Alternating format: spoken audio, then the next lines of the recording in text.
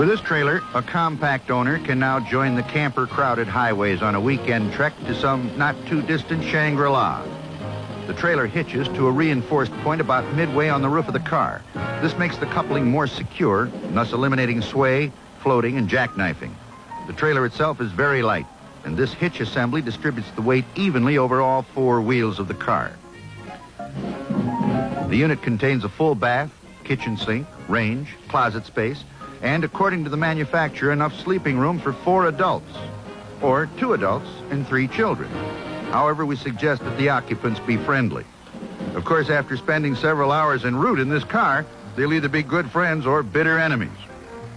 We've heard of maneuverability, but 360 degrees? If Dad performs a few of these gyrations while the family is having breakfast, there could be a trailer load of trouble.